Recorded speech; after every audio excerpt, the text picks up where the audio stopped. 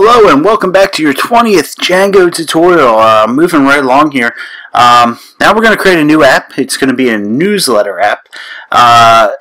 And the main reason why we want a newsletter app for our web app is to keep users coming back. I mean, what's the point of having a website, or a web app I should say, if you don't have users returning? So a good way to do that is via the newsletter. Now the features of this newsletter are going to be: 1, the user can sign up for it; 2, the user can unsubscribe from it; and then eventually we're going to throw in the ability to, when there's a new tutorial series posted, it will automatically send it to the user.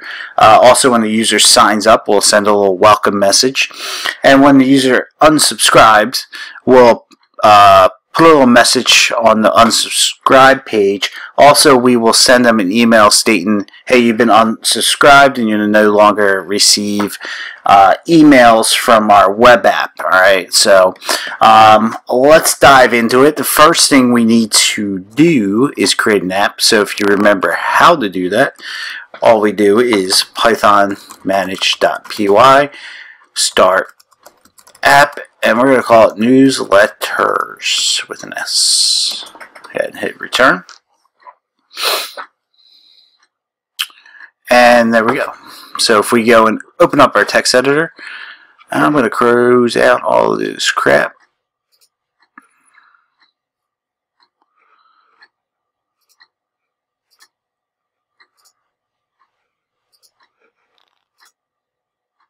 Alright,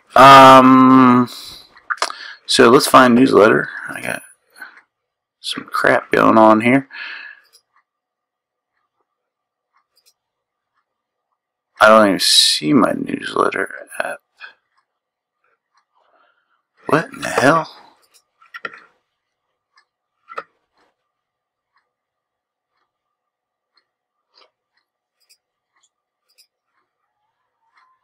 What the hell?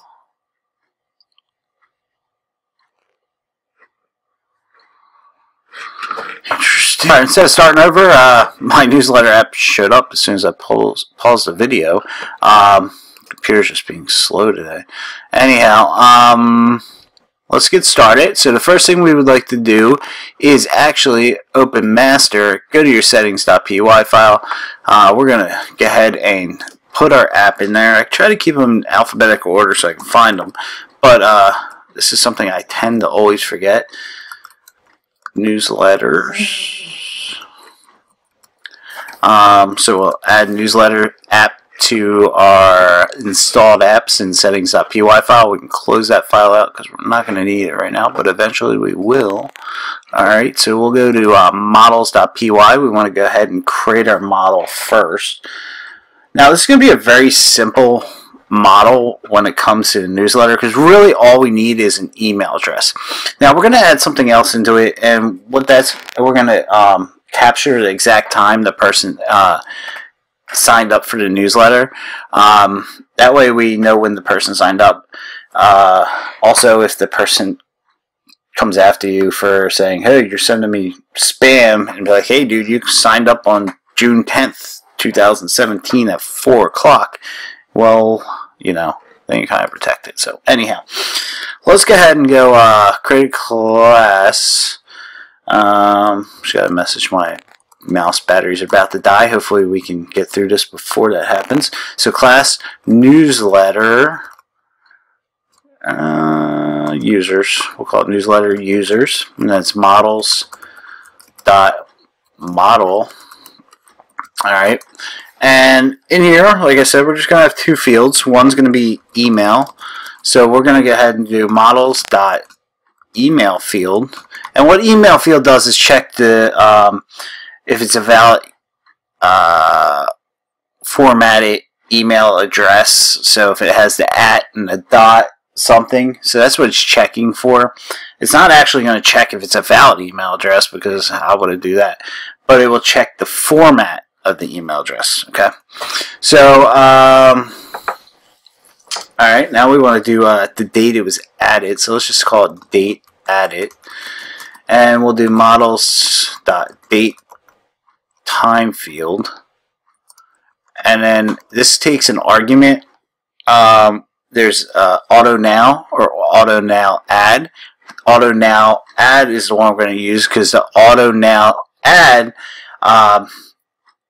gets the time it was created. Now the auto now, anytime it's updated, changed, modified, any sort of way, then it records the time. So we're going to use auto now add. Alright, and we're going to set this to true. Cool. And then the last thing we need to do is define our string function of self, and this just returns a beautiful rendition of email, self.email. There we go. Alright, now that we have this set up, the next thing I want to do is set up our admin.py so we can add some email addresses, make sure everything's functioning the way we'd like it to. So let's go ahead and do that.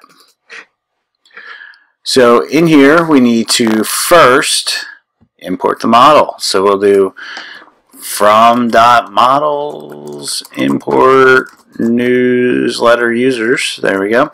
Now instead of just registering, wow, am I having a stroke? Anyhow, instead of registering our newsletter users model and then coming back and setting up the list display, because I want to be able to see the email and the date it was added, we're just going to go jump right into modifying the list display and then registering our admin site register. So let's do that. Let's do class newsletter, and we'll call it admin, and then we'll do admin.modeladmin. Alright. Oh, now we want to set the list display, so list display, and we're going to put it in a tuple, and then email, then comma, and then date. Oops, there needs to be a string. Date, underscore add it, comma, don't need a comma there, and then we need a comma after date added though to make it a tuple. There we go. And then we'll come down and register. Now I can say it. Stroke must be over. Admin.site.register, and then we'll do newsletter users, comma, newsletter admin. Alright, so we register the model, and then we register our subclass of model admin, and we save it, and we open our browser, and we go to let's just go to home here, and we first off should see something. I don't see something. Oh, got two things we got to do that I forgot. Three things actually. Python manage.py make migrations. So we gotta make our migrations, and then we gotta migrate, and then we can run the server and check it out. Alright, and then we do Python manage.py migrate. Now this is gonna migrate our model into the database. So there we go. And then we do Python manage.py run the server.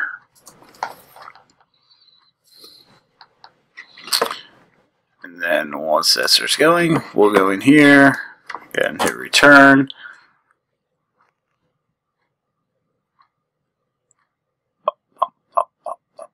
Boom. There's our newsletter users. We gotta change that because that looks like crap, but we'll do that later. Alright, so let's go ahead and create a user,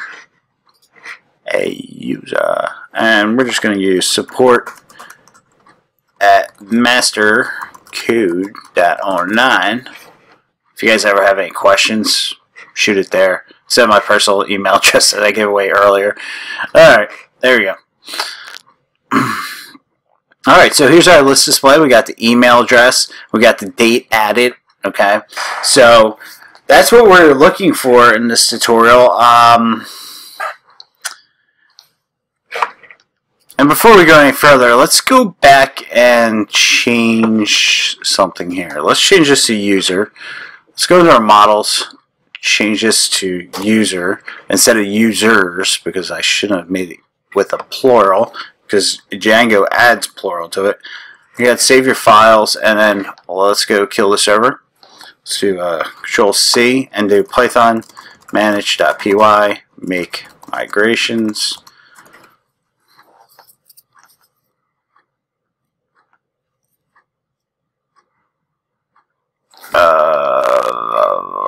Oh, hold on. In your admin, right here, we need to change out user. There we go. Now go back and run make migrations.